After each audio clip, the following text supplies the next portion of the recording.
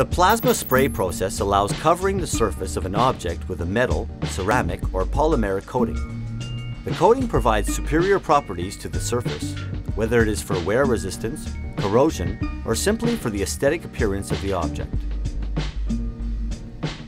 To create the coating, the material to be sprayed must be transformed into a fine powder. The part to be coated is placed in a fastening device. The plasma spray process is fully automated. A robotic arm manipulates the spraying torch, while the operator controls the plasma level, the powder flow rate, and the gas flow. This technology uses heat from the plasma, which can reach up to 12,000 degrees Celsius, to melt the projected powder particles.